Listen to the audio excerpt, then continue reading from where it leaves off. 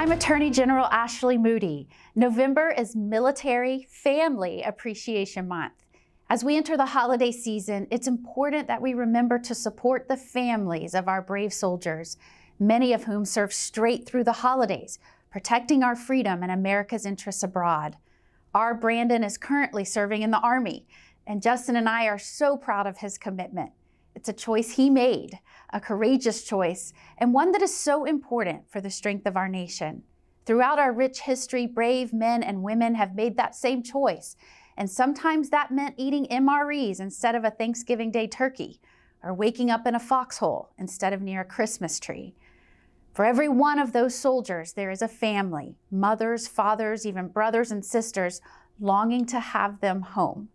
So as we prepare to celebrate another wonderful holiday season, please take time to show your gratitude for our military heroes and thank their families for supporting them. Thank you, and God bless America.